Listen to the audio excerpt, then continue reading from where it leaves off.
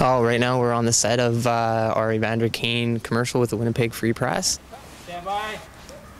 Action!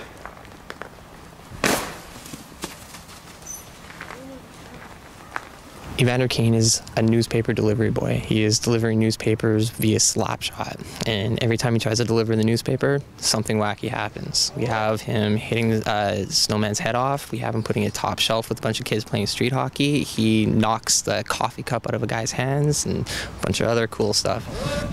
Roy! He's definitely the hottest rookie that they got going. He's one of the leading point scorers, and we actually felt like he would be a really good fit.